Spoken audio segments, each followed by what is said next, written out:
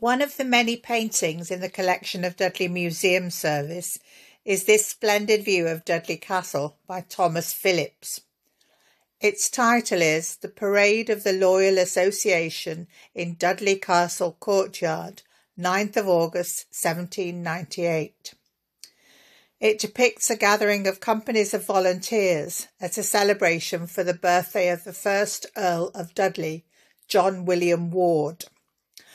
On show is the Dudley Loyal Cavalry, led by the appropriately named Captain Thomas Dudley, the Dudley Loyal Infantry, led by Thomas Wainwright, and a colourfully dressed military band. The artist, Thomas Phillips, was born in Dudley in 1770.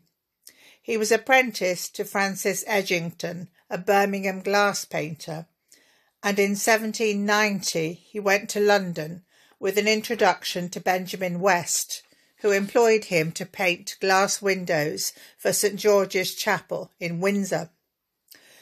Phillips entered the Royal Academy Schools in 1791, where he would have learned to paint the standard subjects of religion, romantic views and classical mythology. One of his first exhibits at the RA was a view of Windsor Castle. Phillips developed an interest in painting portraits and quickly became very successful in that field, painting famous scientists and thinkers of the day, as well as society men and women. This early painting is a wonderful view of the castle ruins in his hometown, with a Union Jack flying proudly above the massed crowds admiring the parade. Amongst the display of military might, the eye is drawn to the domestic details in the foreground, the small family group and the cavorting dogs.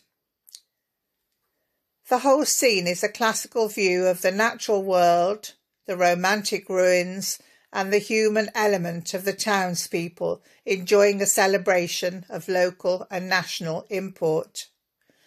Phillips, at a young age, shows an assured command of composition, colour and content.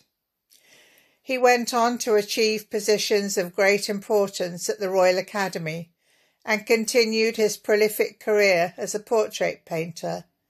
From his beginnings in Dudley, he died a rich and respected artist in Mayfair.